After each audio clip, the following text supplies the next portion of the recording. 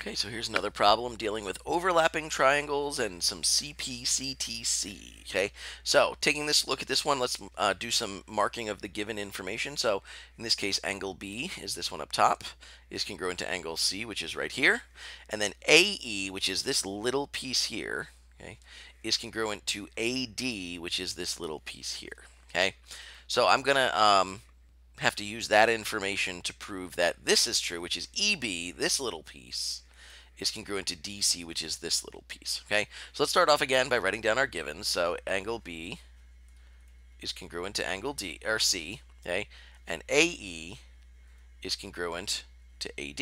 Okay, that's what we just marked. Okay, there's our givens. Okay, ooh, my pen's freaking out. There we go. Okay, so now we have to, again, let's do some planning. EB and DC. Okay, here's what I'm noticing about this is that I don't really have, I have a bunch of like this, maybe this little triangle up here and this little triangle down here. I don't like those because they're not really using this side information that I got. Okay, so there's actually another set of triangles that's a little bit less obvious, but this is the kind of thing you need to look out for. Okay, so I'm going to highlight this whole side, right, because that uses AD and it uses DC, which is one of the things I'm trying to find, right? And there's AE, I like that, right? And then if I go down here, if you notice, this triangle uses everything, right? I used AE, I used AD, right? I used angle C, and one of the things I'm trying to find, DC, is also a part of that, right? So that's like a really good triangle because it uses a lot of the things that I would like to do, okay? And I'm going to do the same thing with this one. I'm going to say this triangle here, right, is also, in a very similar way, helpful, okay? So I'm going to take those two triangles, right, and I'm going to say, well, if I can prove those are congruent, that'll get me very close to showing that EB is congruent to DC, okay? So let's think about what else we know about these, right? So if I'm talking about how are these triangles congruent, I'm seeing AE and AD are actually a side of these triangles. Again, that if you look at the purple, AD is one whole side of the purple, AE is one whole side of the green. So I'm going to say that this is actually one side, okay? I have the angles as well, right? I have angle B and angle C. Those are angles, so that's good, right? So this is actually an angle. So we actually have two things already, right? So here's the third one, and it's a little less obvious, right? So this one is what's called an overlapping angle. Okay, if I take a look at angle A here, and I'm going to highlight this again with two arcs because we've already used one arc, okay? Angle A is actually an overlapping angle because it is entirely an angle of both triangles. If you notice, BAD, there's angle A, and CAE, all of angle A is in that one as well, right? So I'm going to actually say that angle A being congruent to angle A is a third thing, right? And that's my third piece of information, right? If I have two angles and a side, I can prove that the triangles are congruent. And that's good, right? That's what I'm looking for, okay? So I don't have a whole lot to write down to prove that these triangles are congruent.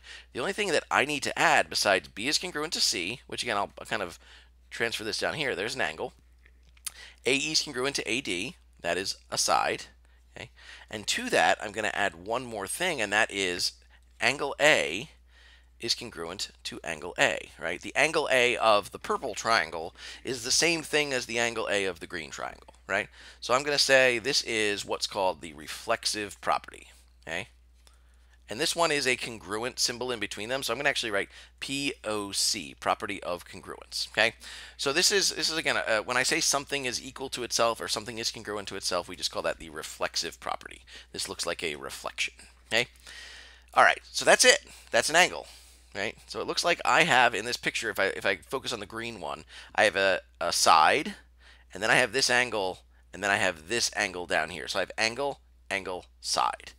I can say these triangles are congruent already, right? Step 3. Triangle, and I'm going to start off with angle B, right? I can call these whatever I want. BAD, okay, is congruent to angle or triangle CAE. And the reason for this is angle, angle, side, okay?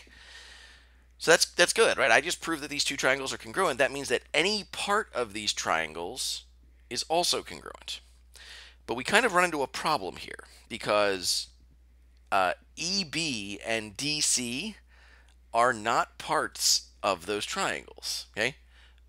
So I can't really use CPCTC directly, right? So here's what I'm going to do instead. What I'm going to say is I'm going to say, hey, by CPCTC, step 4, I'm going to say that AB is congruent to AC, right? And I can look at this statement right. Here's AB, these first two letters. Here's AC, that's the first two letters as well, okay? And I'm going to say this is your CPCTC. So here's why I'm choosing these, okay?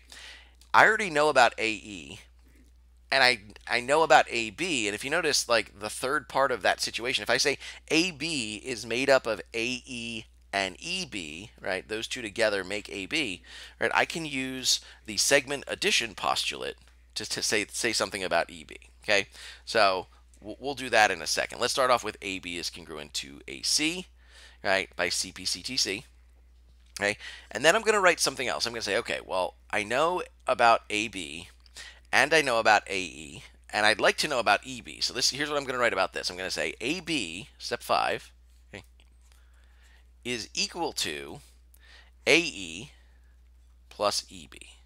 Okay, and in the same kind of way, AC is made up of two parts. It's made up of AD and DC. Okay. So this is what's called the segment addition postulate. You've probably used this before. I'm going to write SAP for the segment addition postulate. Okay, so here's what I'm trying to do here. I would like to prove that EB is congruent to DC. Let's take a look at where we're at. Here's EB and DC. Okay, so what I want to do is use the transitive property again to link these two equations together. It's going to look very similar to any other transitive property you've done. We're going to link them together. Okay, and then I'm going to try to get rid of this stuff. So the only thing that's left over is EB and DC. So let's start off by linking them together. Okay, so I'm going to say that if you notice right here in the previous line, AB is congruent to AB is congruent to AC. So I'm going to use the definition of congruent. Step 6, AB is equal to AC. If I measured AB and I measured AC, I get the same number. Why? Because of the definition of congruence. Okay. And now I'm going to substitute, and I'm going to choose to substitute in the first one. We can pick whichever one we want. So I'm going to say step 7. I'm going to make this one say AC is equal to AE plus EB. Okay. All I did was I took the AB out, and in its place, step 6 says I'm allowed to put an AC. Okay. So what I'm going to do now is I'm going to look at this second equation. Oh, let's give a reason here. We just did a substitution. Property of equality. Okay, there's no such thing as substitution, property of congruence. Okay, so what I'm going to do is I'm going to take this step 7 and the second equation here. Right, we've kind of replaced the first one with step 7. So these are really our two equations. This one right here and our new step 7. And if you notice, they're both equal to AC. So that means that on step 8, I can say that if I can link them together, right? I can say AD plus DC is equal to this piece, which is AE plus EB. Okay. This is the transitive property of equality. Okay. So I'm really close. Let's just kind of take a little step back, right? I'd like to show EB is congruent to DC. Well, here's DC, here's EB. If I can get rid of AD and AE, then that's all that's going to be left over. Let's go all the way back to the beginning, right?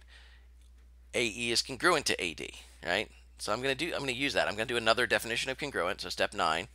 AE is equal to, let me just make sure I get that right, AD, okay?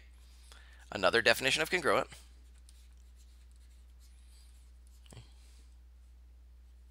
And now I can do another substitution. So again, I get to decide, do I want to replace AD or do I want to replace AE? Okay, I'm going to choose to replace this AD because it's like the first thing I'm seeing. So I'm going to replace that with an AE. AE plus DC is equal to AE plus EB, okay? So again, I just made the decision to replace AD with AE from step 8 to step 10. Okay, and now that I have an AE on both sides, let's write our substitution first. Okay. Now that I have an AE on both sides, I can subtract it away. Right? You can only use the subtraction property when the things that you're subtracting are identical. Right? Even if you knew they were equal, like we couldn't subtract them because they're not identical. Okay, but now that they're identical, let's subtract them. It's going to say DC is equal to EB. Right? Step 11. Okay, that was the subtraction property. Okay, and it's subtraction POE. Okay. And now I just have to wrap this up. I got two things I got left to do. So the first thing is these are congruent statements. So let's turn this into a congruent statement.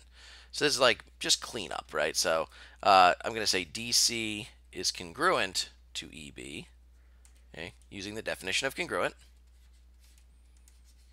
All right, anytime we switch from equality to congruence or vice versa, okay, we use the definition of congruent. And then here's the last thing, and this is a very minor detail, but it is important, okay? So if we go to the top, the proof statement that they gave us said EB is congruent to DC.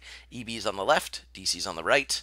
And if I go down to our problem, it's the opposite, right? So I'm going to actually flip these and say, hey, I can tell you also that that means that EB is congruent to DC, right? And a property that says I'm allowed to flip the sides, right? That is called the symmetric property of congruence, okay? And now I'm done, okay? So again, this is a pretty quick proof statement, right? We were able to get to the triangles being congruent. Most of the work that we had to do, steps 5 through like 11, were just taking that information and saying, okay, well, here's how I can use the segment addition postulate to show you that these are equal. And then 12 and 13 were just cleanup, right? So again, CPCTC is going to be one of your friends to try to get these pieces of information, but you will always rely on, when you're doing segment problems, the segment addition postulate is probably going to be one of your best friends anytime you have to prove that parts of two triangles or the sides of two triangles are congruent.